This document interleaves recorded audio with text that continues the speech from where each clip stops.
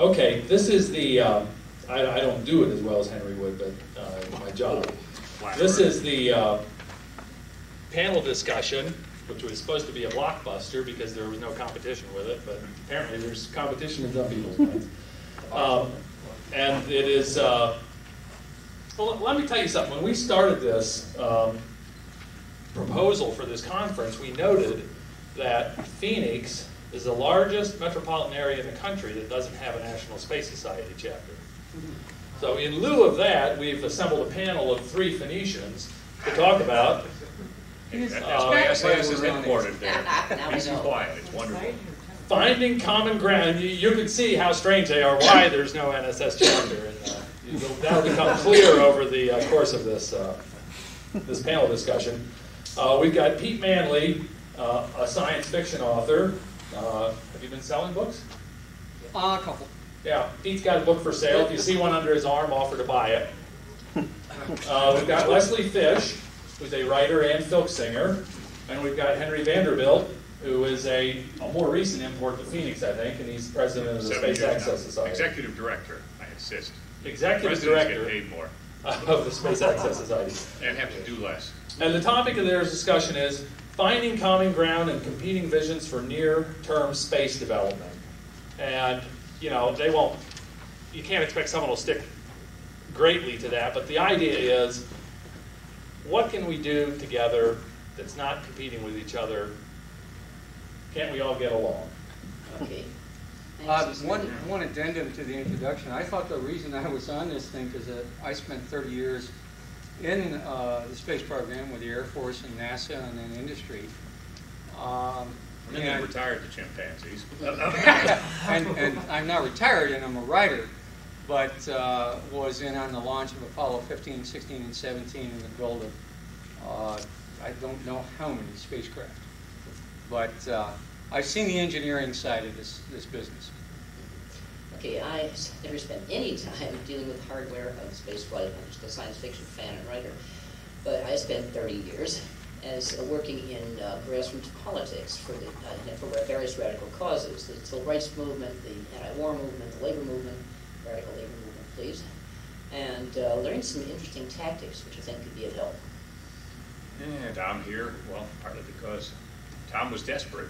But, no, but seriously, no, I was watching this movement from afar for 10 years, and I've been involved in it for another 15 years, so I have some idea of the actual practical considerations involved in trying to get people pointed in all in the same direction, other than briefly and by accident. I'm here to take the devil's advocate position, by the way. I don't think there is a great deal of prospect on most subjects for getting the breadth of the space movement all pointed in the same direction. I think it's, in fact, a good thing that we're basically divided up into groups that pursue the aspects of the problem that we're interested in pursuing. I think you get more focused enthusiasm that way. You get more individual successes. Being an anarchist myself, doesn't that scare anybody anymore? Okay, I'm all for diversity and decentralization. However, I also know from a practical standpoint that we have 100 groups of 5 people each pushing for different programs, each of which is going to cost an arm and a leg. You do not get off the ground. What you do is you get one group of 500 people all pushing in the same direction. Even if it's only for 6 months, you will get something to move. Now, the phenomenon I saw during the jolly days of the anti-war protests is that having a single task stop the war now proved the kingpin around which hundreds of different social reform groups could coalesce, everything from the vegetarians to the Quakers to gay rights and so on, but it had this one central, simple task. And regardless of what the FBI might think, probably the most effective organization for that whole cultural movement was something called the MOB, Mobilization to End the War. It was a task group, and they had only one task. That task was organizing anti-war protests. And from that one simple task, drew millions of people together in these massive protests, letter-writing campaigns and everything else, which did eventually, goddamn it, end the war. Once the war was over and that kingpin was pulled, all these groups diverged away to their own particular specialties. And what I observed, what I saw from that, is that if you can come up with one simple, one-step task that will arouse everybody's interest, you can get all these different groups to push in one direction long enough to get that one task done. And that's what I push for now. Yeah, my experience in this movement is there is no such task. We've been looking for it for a while, that we haven't had such a unified task since we went to the moon. The closest I've been able to come up with anything like that is solving the transportation problem. I've been working that angle because it is about as close as you come to common ground. Everybody who's genuinely interested in going out there and doing things will acknowledge that transportation is a problem, and it would be a lot easier to do what they want to do if transportation was cheaper and required less political clout and less lead time to get. And even so, I can tell you from personal experience that aside from a general consensus that the transportation problem needs solving, if you put a dozen space advocates in a room and ask them how to go about solving it and what's the best possible way, you're going to get about a dozen and a half answers, all very loudly. Well, I will agree with Leslie on this, and there's a monumental statement that I would agree with Les Fish, and differ politely with Henry. Well, there's unprecedented. He's differing politely. One of those days, Henry. Pete and I go back a ways. Anyway, we discussed this a little bit before the panel, and I think that focusing your energies on one problem is probably the best first step. There have been a lot of very nice presentations on lunar colonies and Mars landers and things like that, but I think what you have to do first is to get to low Earth orbit and not be limited to that as the outer bounds. And you need to live, that is, every day in low Earth orbit. Right now, we send people up to the shuttle and the ISS. We bring them all back home. There is nobody who's got a zip code of outer space. And I think that's what we have to establish first. The way to get there, pick a design. There's a couple of good ones out there. I would say either DCX or rotary rocket are both capable of getting out there. We've been putting people in space for, what was the number you gave me, Henry? 43 years? Since people in space. You didn't say that. You said going to space. Okay. 39 years. 39 years. And the technical engineering problem getting into space is solved. Okay? We got several ways to do it. Let's go do it. But we all need to get behind that particular program to get it done. Once we get out there, we get on orbit, we're living, and we can get to the moon, then it all speeds up. But right now, we're sitting here, blocked at Station 0, looking for Step 1. Now, there's where your position is great in theory, but get behind that program. The problem is, I assume you're talking about a government program there. No. No. You're talking about privately. Yes. Cool. Go raise some investment money for those companies. Here's how. Instead of your first step, take the first baby step. Okay, choose one of those new designs, rotary DCX. And well, there is a company that still wants to build that configuration. It's called Universal Space Lines, USL. Pete Conrad, who was the pilot of DCX, founded it. Lost him in a motorcycle accident about a year ago. But Jess Sponable, who was the Air Force manager, and Bill Gobetz, who was the McDonnell Douglas manager for the program, are both working there. Get me their phone numbers. What do their phone numbers do for you? You can get them on sponable@bix.com. You can get to them.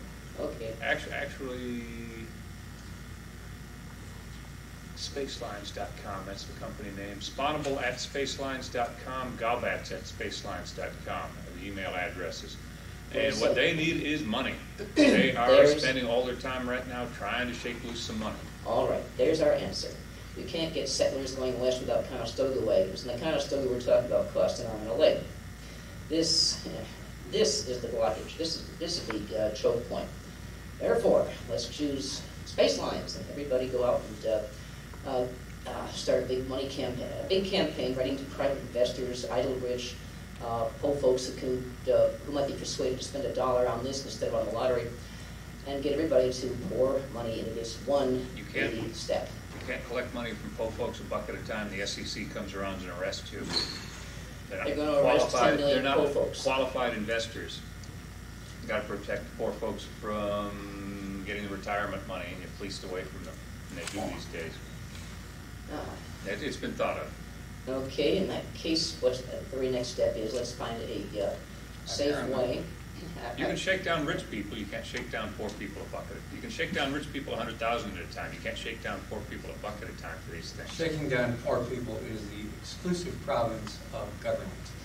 Okay, let's go with the middle class and the working class then, whatever. But we put some a charter organization, or whatever the hell the legal term is. Obviously, first we need a lawyer to find out the other way of the minefield. We go out and we campaign to put money into, what's it called again, space lines? Universal space lines. Universal space lines. Okay. We also have you talked with the folks who are running Universal Space Lines about how they can market the product, which is, hey, if we get enough money, we can build a reliable rocket that will go up and come down and bring payloads every time, and then we can sell this service to whoever is putting up satellites, whoever is putting up the space station. It doesn't matter if the space station is total frost, you can make money selling the transport to the government. Well, there is a commercial space station up there now, and you probably will be able to make money transporting things to and from it. It's run by Russians. Fine. Capitalists in space. They have Russian access. Pigs in space. Who'd have thought that? Isn't it marvelous about the time that communism is collapsing everywhere else in the world, it's being pushed by the American government?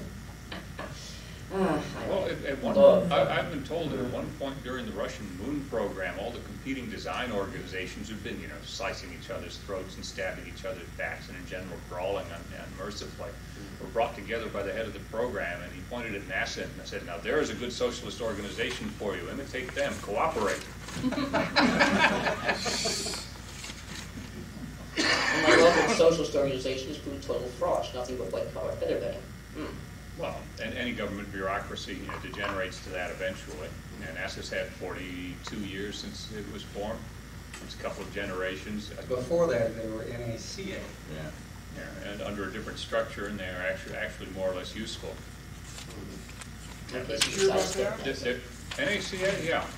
I've got an engineer friends who will tell me they still use old NACA reports, but at some point in the early 60s, when they changed the middle consonant, they started going downhill. Figures. The fewer the initials in the acronym, the more ossified and less flexible they are.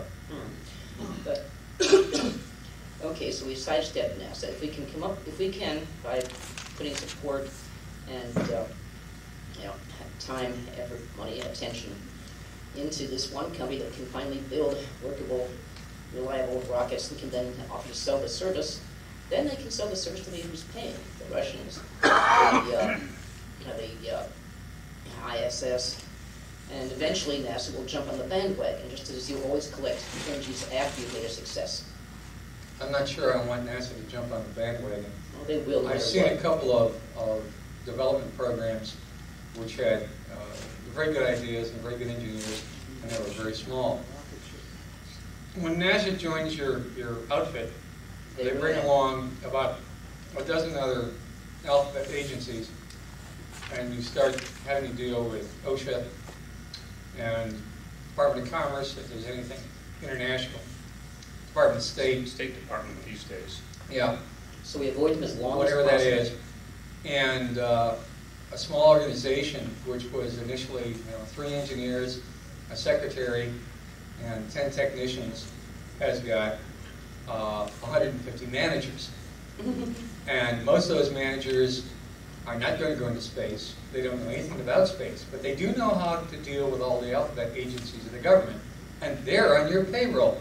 So I really don't think you want to get involved with NASA. You avoid them as long as possible, but inevitably they'll come sniffing around. Meanwhile, you have to have a fait accompli, making enough money to hold them off. And okay, so you are running this one company, you build your rockets, you sell it services to anybody but NASA, until you start making enough money to make it commercially viable. Right. Well, first you have to get the several hundred million minimum it takes to develop this ship.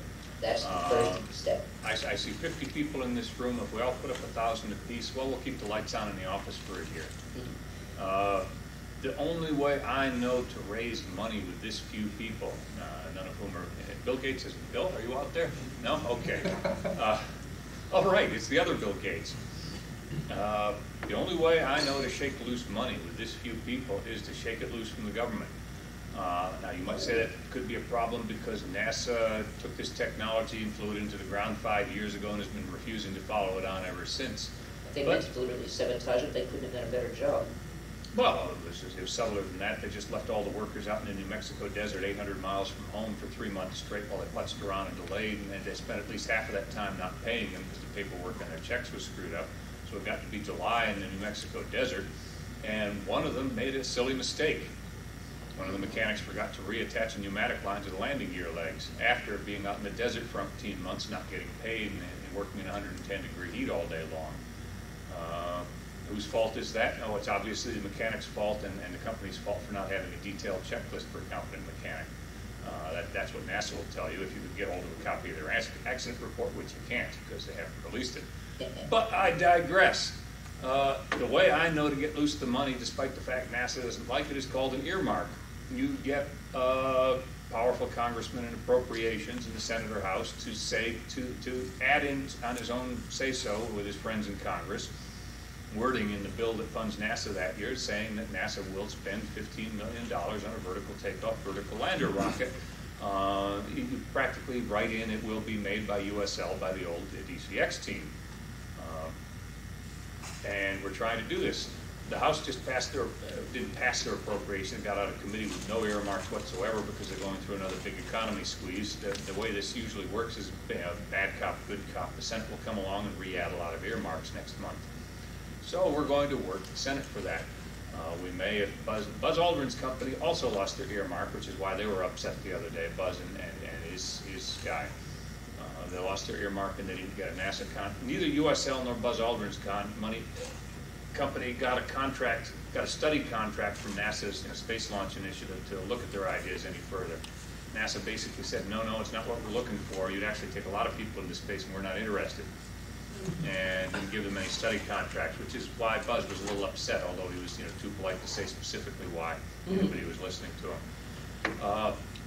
As I said, next month the Senate's going to be marking up their appropriation, and if the 50 people in this room want to help, check our website, www.space-access.org.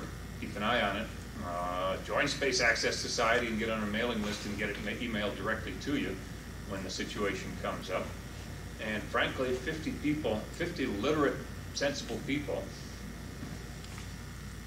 writing their congressman, 50 literate, sensible letters coming into various congressional offices can do a stunning amount because their assumption is for anything that comes in, at least 10 to 100 more out there aren't bothering to write.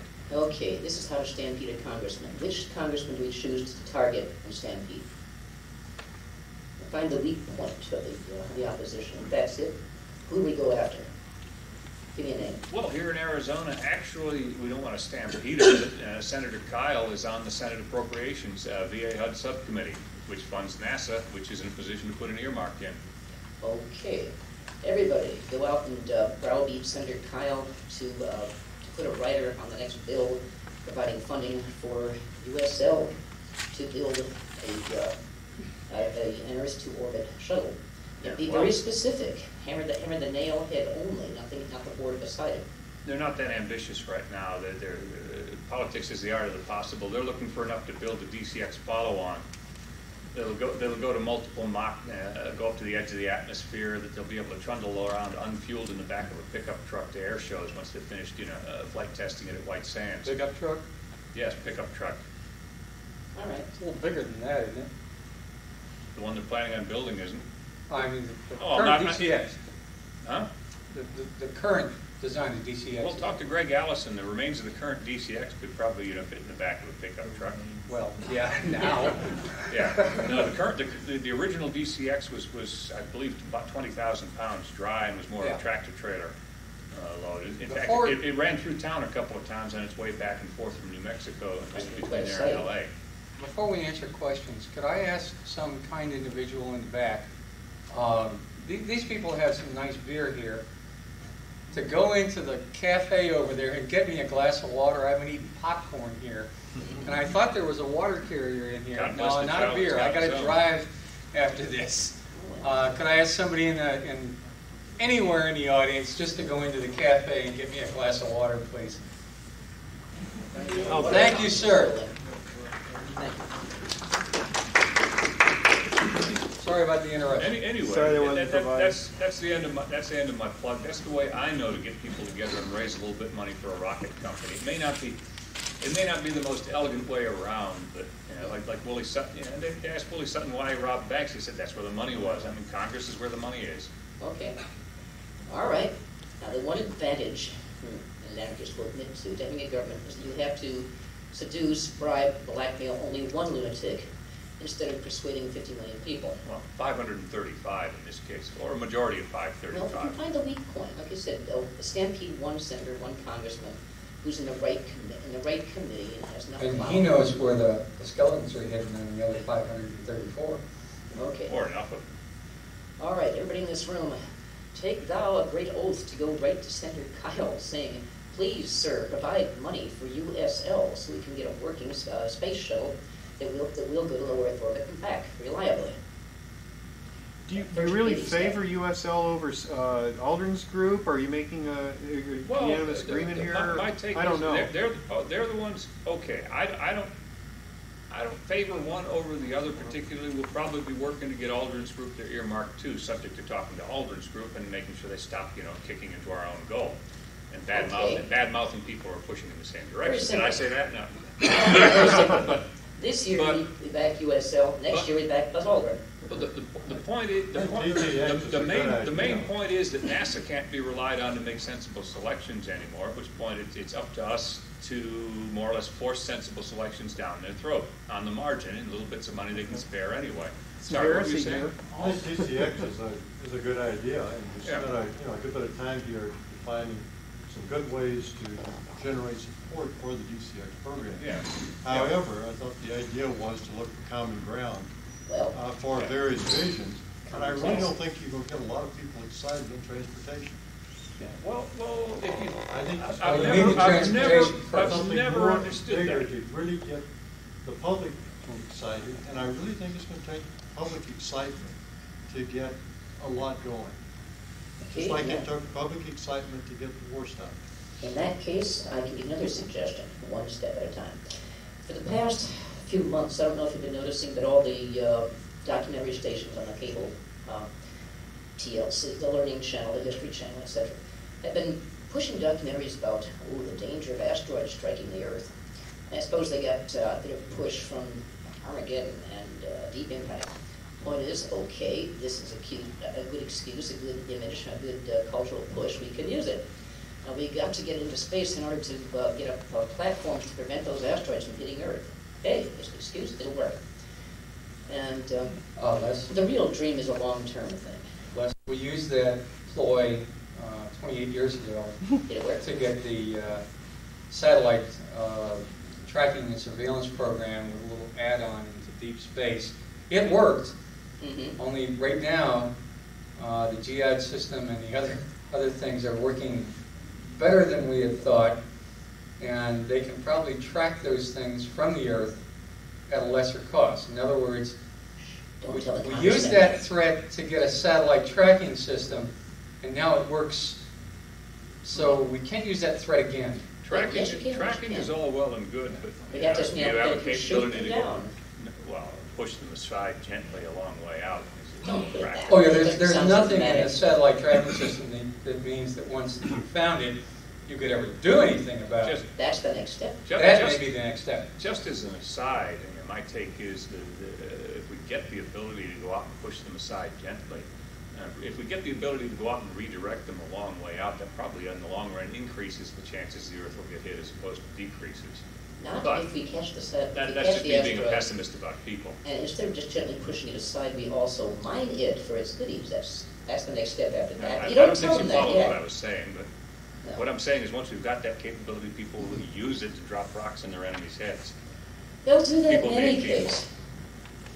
Meanwhile, it doesn't matter if they throw rocks at each other's heads or throw atom bombs. They're gonna do their stupid little thing anyway. Meanwhile, let's us get the technology to get the rest of us out into space.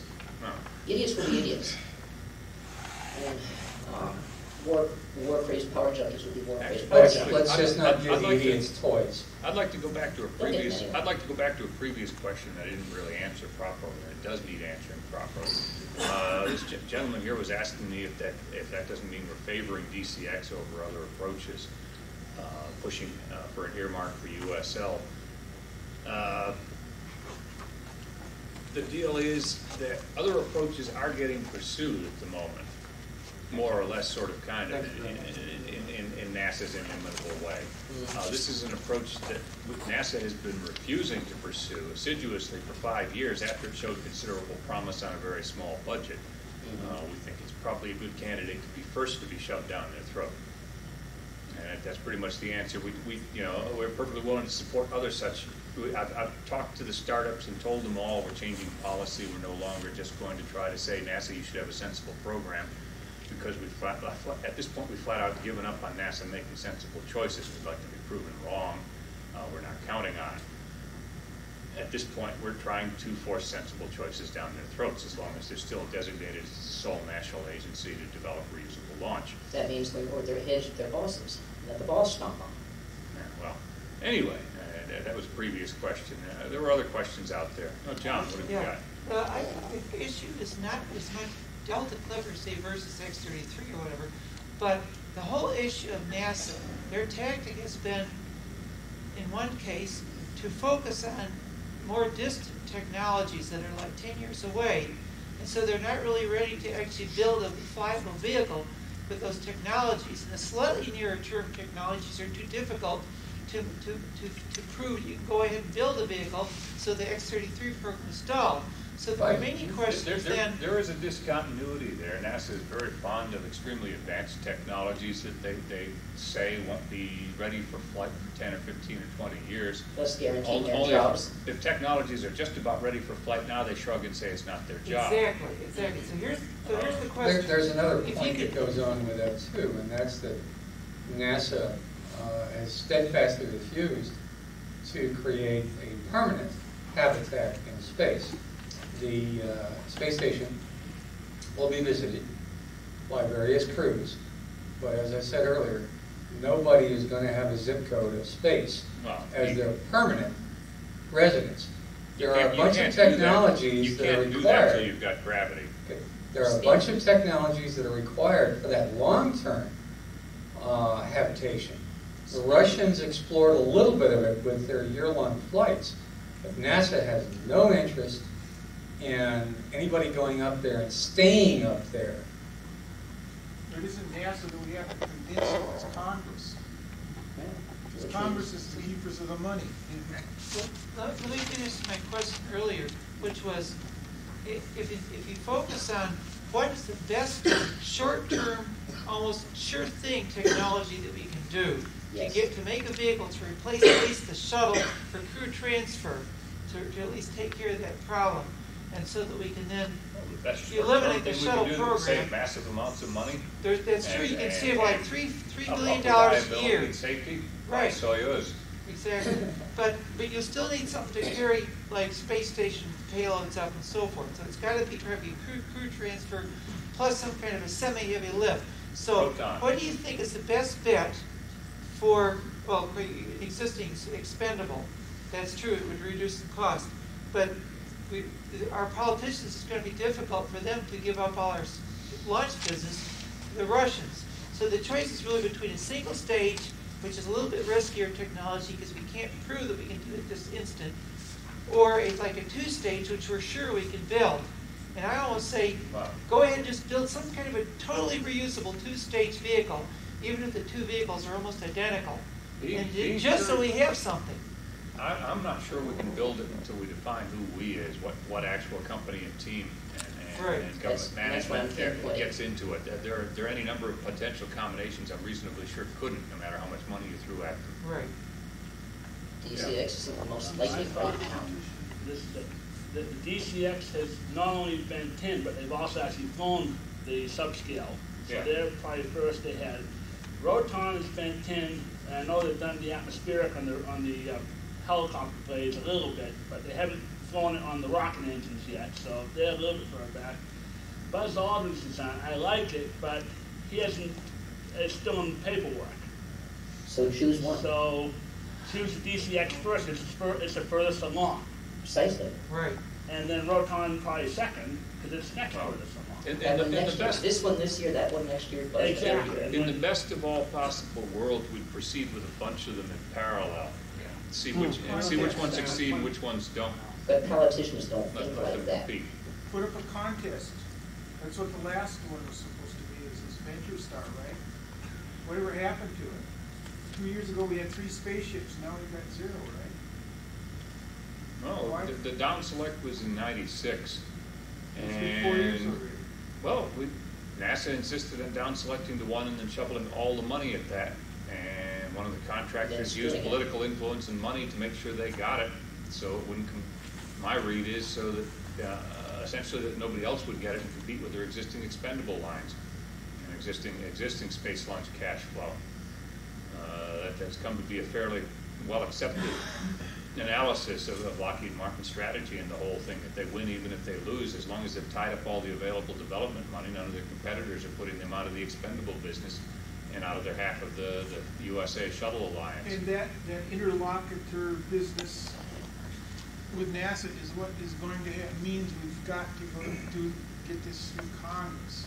Well, whatever we do next, it should fund at a much lower level multiple competitors. Whatever we do next. Why? You pick a different competitor every year. Because at that point, there's no political incentive for one large outfit to go in. There's no ability for one large outfit to go in, suck up all the money, and essentially stop progress dead in the field, because they benefit from stopped progress.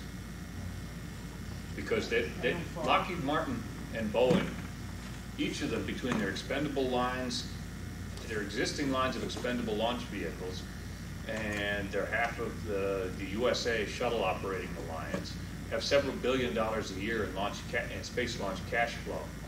Current, pretty much guaranteed income every year, multiple billions of dollars, on the order of $2 to $3 billion, possibly more. I haven't added it up recently. This is satellite launch. This is satellite launch. This is commercial and government satellite launch. This is their halves of operating space shuttle. That's existing cash flow. That's a dead cinch. Money in the bank as far as they're concerned. Now, if either of them builds a new reusable launch vehicle, one, it's a risky thing. They may screw it up. Their engineering teams may screw it up. And two, even if it does succeed, who are they competing against? In large part, their own existing cash flow. If they can lower prices with the reusable launch vehicle, they've essentially spent a lot of research money and taken a risk to lower their overall revenue. They don't want to kill their That's the cash whales. cow. There's vested interest in Essentially, satellite launches. neither of them, well, the other key factor is that the space launch market is fairly price inelastic until you get down to the $500, $600, $700 a pound, about a tenth, roughly a fifth to a tenth of current costs, depending on who you're buying from. The market doesn't really, according to the Commercial Space Transportation Study done a few years ago by the Aerospace Industry Consortium, if you lower prices down to about that point, you don't increase the total size of the market. You actually decrease the cash flow. So any reduction in launch costs up to about a factor of 5 to 10 is self-defeating, because you'll actually bring in less cash after you've spent all that money in R&D, because you'll be charging less for launches, yet you won't be selling more launches, not significantly so. In that case, that's a good argument to use when trying to stampede Kyle, to have them fund somebody else. Look, these white elephants are not not developing anything because they want to keep the money exactly as it is for themselves. They have no incentive to. Actually, their boards of directors should probably. That's them. Their Yes, boards of That's directors not should what we're fire. talking about. Yeah, but, say the senator, Well, who else is in charge? yeah, but Between NASA, Boeing, and Lockheed Martin, who else is in charge? Well, this is what's got to be broken up. precisely. Ah, Therefore, sayest thou to the senator, bingo. this white elephant is doing nothing but restricting trade and eating money. Let's go to this little lean, mean company that has great potential and much cheaper. Yes, but That's a great argument. let's not go to just one little lean, mean company. Well, They this did, year- they did this that. year. They did that a few years ago with Orbital Sciences. The theory was Orbital was going to, the old LTV Scout expendable was putting 800-pound payloads in orbit for about $12 million. Orbital Sciences came along and said, we can do this air launch booster that's smaller and would cost less. We can do it for $6 or $7 million. Government and DARPA gave them a contract to develop it. Lo and behold, by the time they were done, and the government had essentially driven Scout out of business by not giving them any. The government essentially shut them down. And lo and behold, Orbital was suddenly saying, oops, well, it costs more than we thought. It's going to be $15 million now. If you pay to develop a monopoly, what a surprise, you're going to pay monopoly prices. Remember the element of time. I said this year we pushed for USL. Well, 2 years later, we do the same thing over again, pushing for Rotorua. well, we may push for Aldrin's people and Pioneer and so on too. We'll know a month from now when I've heard back from them. What is it? I've been making the rounds, talking to all the companies, seeing if any of them are up for this. Yeah, don't forget, politicians You think in understand- terms of 2-year increments, therefore. You understand, going to get an earmark out of NASA is enough to absolutely prevent you from ever getting a NASA contract for Don't as long go as to NASA, for go as to long as Congress. NASA. Precisely, we go over their heads. That's why we just mentioned some different avenues. Which to is go sad. target. You got NASA, you got the two big monsters that are left in the aerospace. Congress provides money to NASA, but NASA has a lot of say over how it's spent and a lot of They influence. shouldn't anymore. Precisely. Tell that to President Clinton, who Yes, back exactly. in the mid-90s said that NASA Exactly. has sole responsibility for reusable launch vehicle development. Well, gee, the DCX is not as reusable, yet it's not expendable. No, it was reusable until they broke it.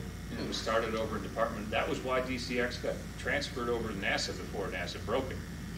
That specific policy. Well, Well, anyway. Can anybody think of anything else in the way of common Yes, ground we for have to space have advocates? We have to have an incentive to Could go. we go back to raised hands, please? Can anybody else think of common ground? Don't want that to be. Common ground for space advocates that might be worth pushing. Any ideas out in the audience? Yeah, we haven't. Yeah, why don't we focus on the concept of looking for more applications for putting things in orbit, things that would make various companies money, so there'll be a bigger demand for. If I can paraphrase, you're saying, why don't we concentrate on trying to find new market opportunities and expand the market?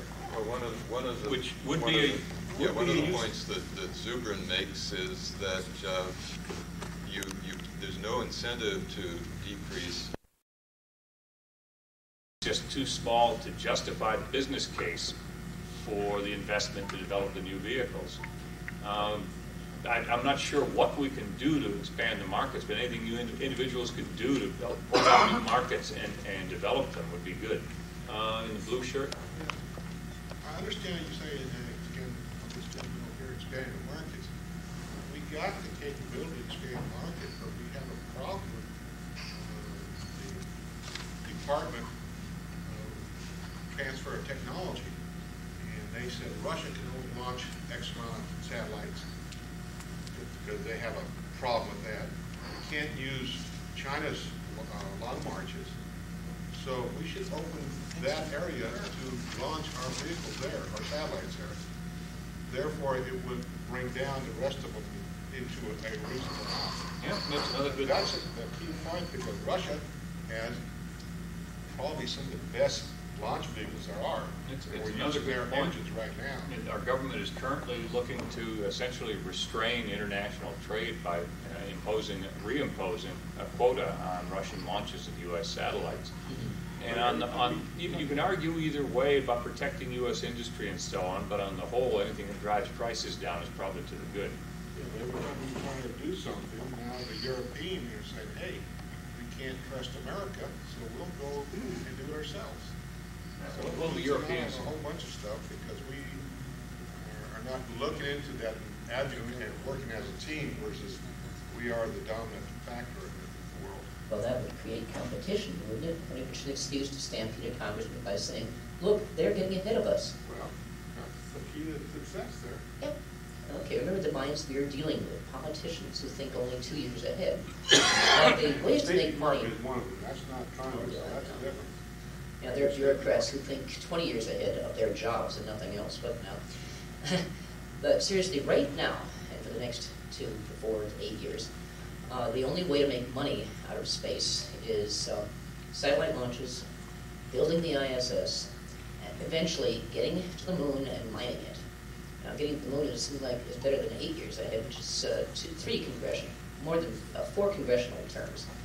So they're not going to think that far. What we can do is tell them we can make money selling transport to the station. We can make money putting up launches cheap. That's the way to go right now, or for the next 2 years. Oh, just putting people into space for entertainment purposes is probably a bigger market than mining the moon anytime soon.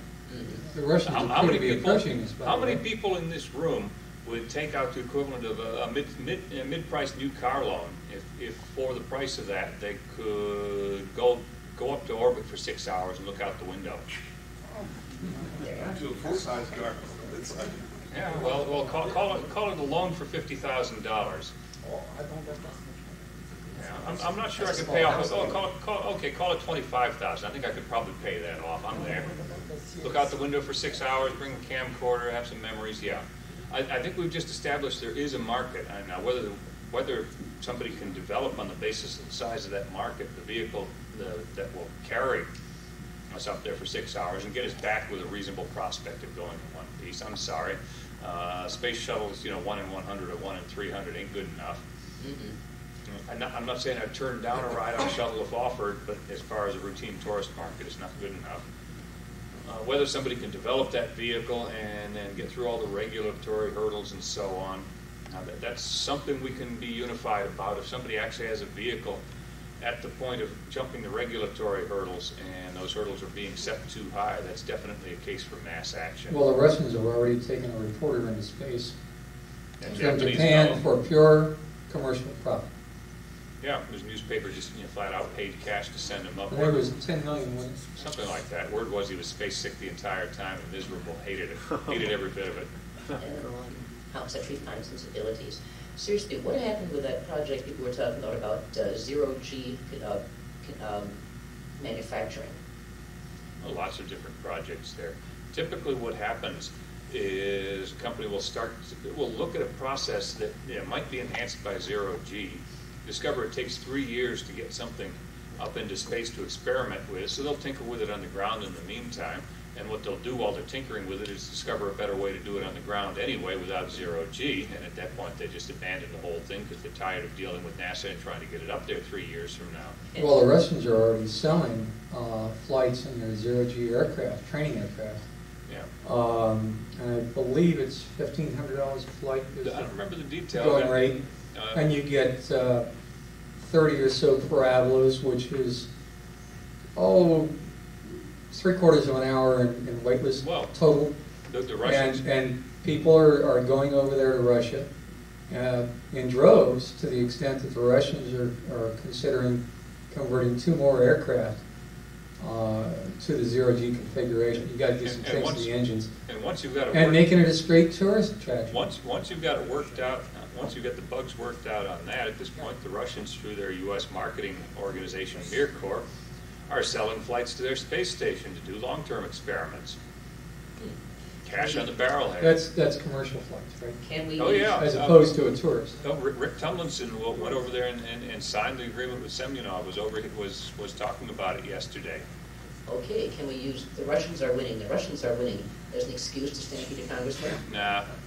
How about Doesn't the Japanese are winning? No, The Japanese are winning. No, we just told everybody that the Russians are no longer a threat.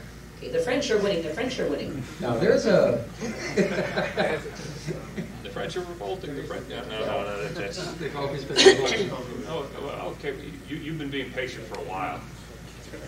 This is all small potatoes. Yes. I still believe in the original idea that started the L5 Society. Yes. Jerry O'Neill project. It's the only thing that's going to ultimately work. And once it's done, all the rest of this is going to be fallout.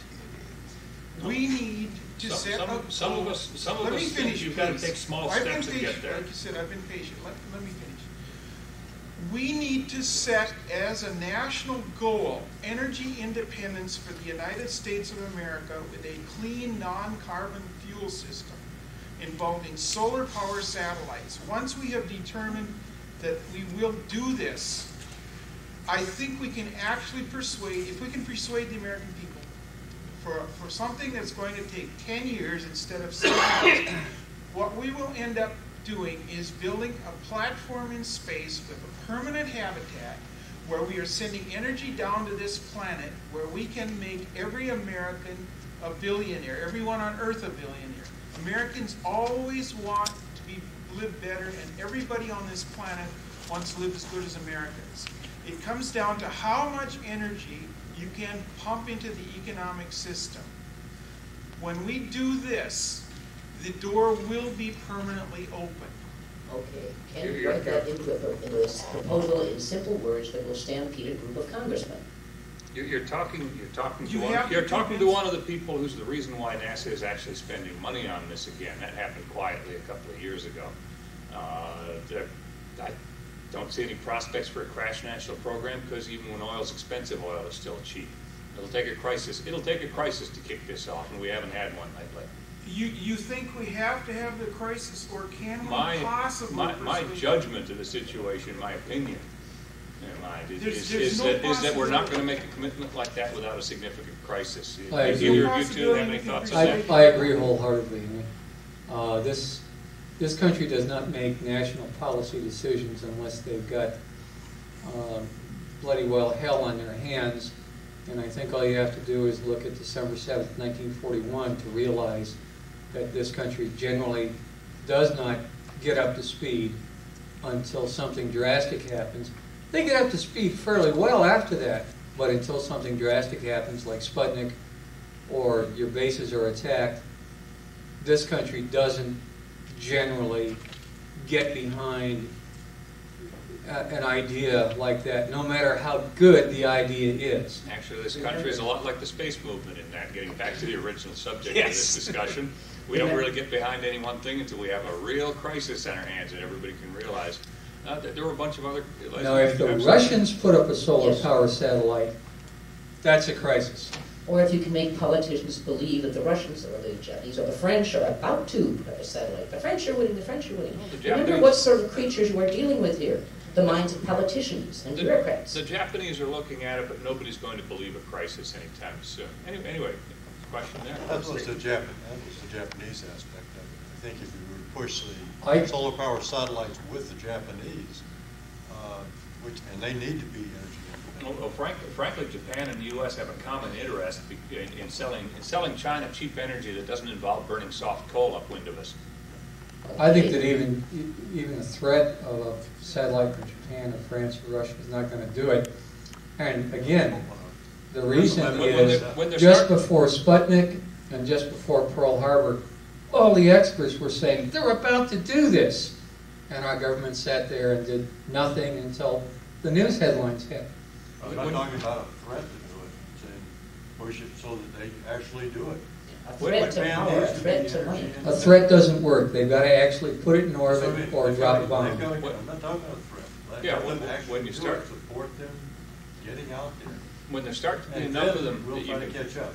When there start to be enough of them that you can see them under city viewing conditions with the naked eye in the sky, at that point, we'll start to wake up. Yeah. We had a few others out there. I just want to say one more thing, and then I'll quit.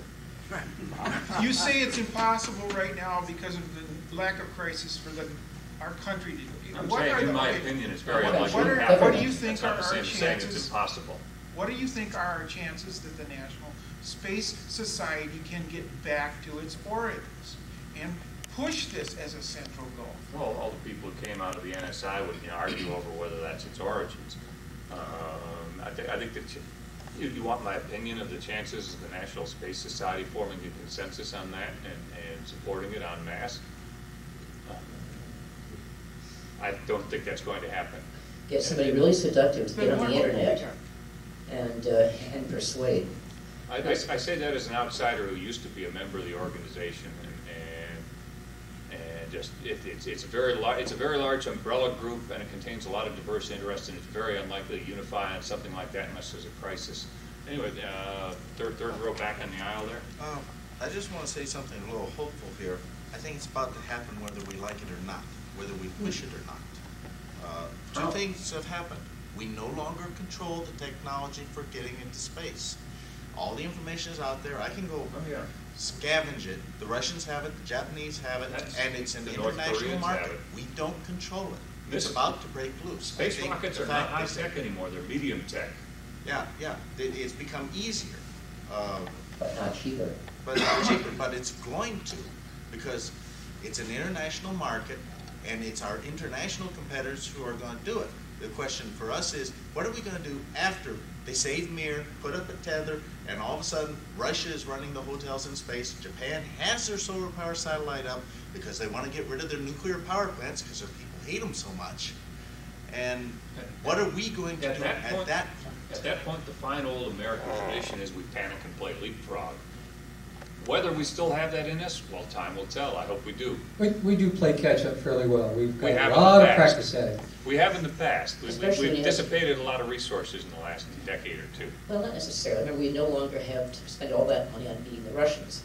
We have plenty of resources and plenty of, there's a huge backlog and a building pressure for getting into space, for spending the money on this, and a good housing crisis. The French are coming, why to do it? It's easier to pry resources loose from beating the Russians than it is to pry them loose from big screen TVs and new Nintendos. But the biggest problem is we've got our kids nowadays are looking for the instant gratification and not committing for the gratification. As a kid. We overcome that. People won't do that. That point's entirely off the subject. But well, somebody who was I've got an answer to the Fermi paradox.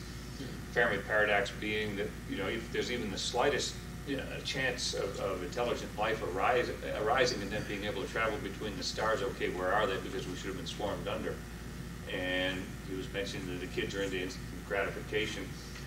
Frankly, I think the reasonable chance is that intelligent species all invent virtual reality and then fold themselves into their own navel and never leave home again. Because it's so much more fun to run a really realistic spaceflight simulation than it is to go to all the work of building a real one. Henry? Just one data point. I have flown the S-16 simulator. I have flown an S-16. The simulator, don't touch it. So it's not there yet. All you have to do is have a couple of kids actually go out there and look through the porthole and see space, and they're going to say, yeah, throw away the Nintendo. Real life is much more interesting than video games. Trust me, Pete, the simulations are getting better fast. I followed the trade. Give it 20, go fly the airplane. It's even better. Give it 20 years and you won't be able to tell the difference, except you walk away from the crash from the simulator. But as someone who has been a hedonistic kid, I can tell you that when you've played games over and over, they get boring, and you start looking for new thrills. Oh, you play games against live opponents. Trust me, they won't get boring. Now, even that gets boring. You start creating bigger thrills, which take a longer time to accomplish, and do more work. The older you get, the more esoteric your taste for fun gets. Until I suppose by the time you're 30, you want to take over the world. But no, I'm not worried about the kids being too hedonistic to consider space. No, I'm worried about the bottleneck on the natural development, which is what we've got to get around. Anyway, yeah, question out there. Most of the commercial payloads that would be launched by something like Roton are in the light to medium range, but to support a major human expansion into space, we're going to need a heavy lifter of at least Saturn V or Energia class. You're saying a major human expansion in space would require a heavy lifter? Not necessarily.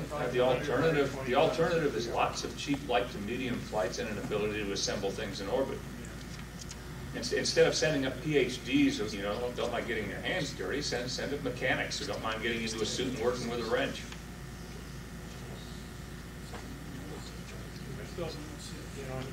I can't imagine any version of a Roton that could put 100 tons in LEO.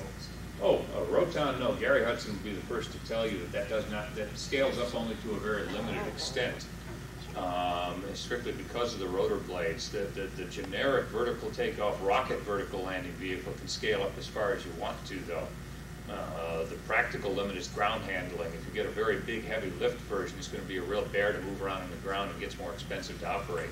You tend to only use something like that for specialized flights. But the original DC-3 had a 5,000-pound payload on a good day. And they managed to fight World War II using that as pretty much the primary cargo aircraft, the C-47.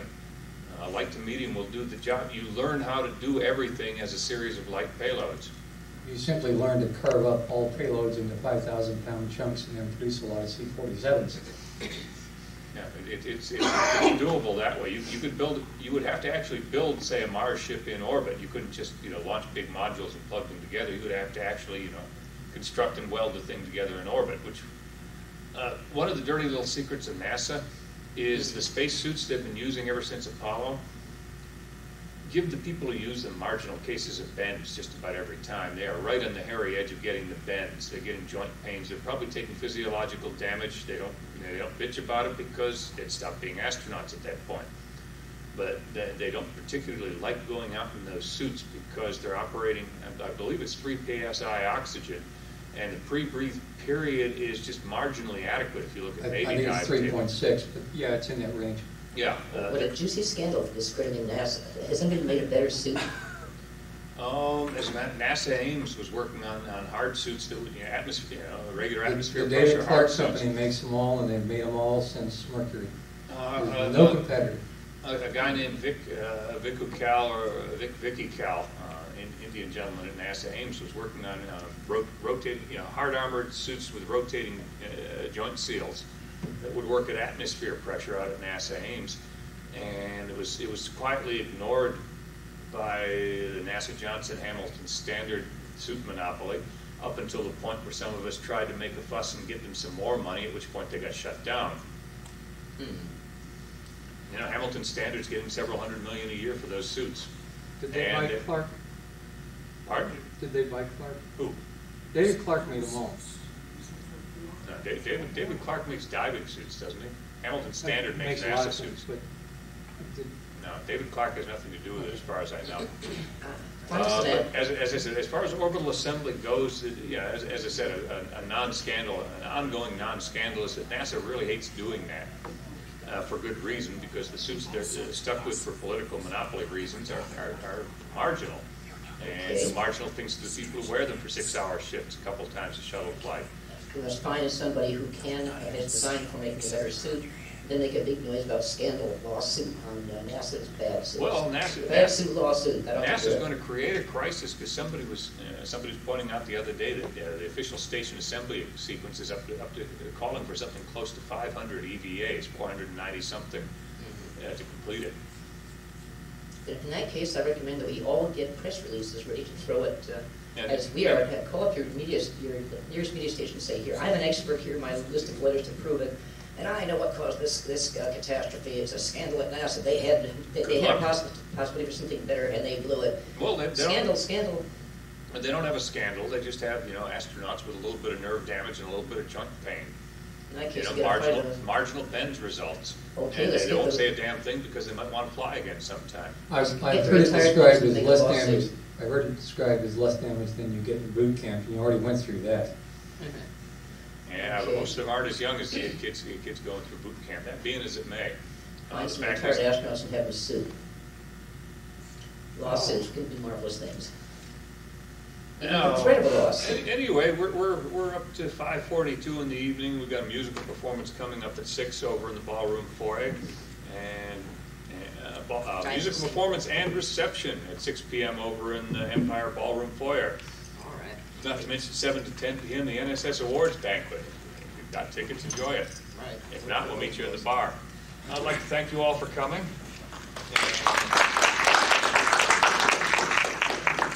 I guess that wraps this thing up.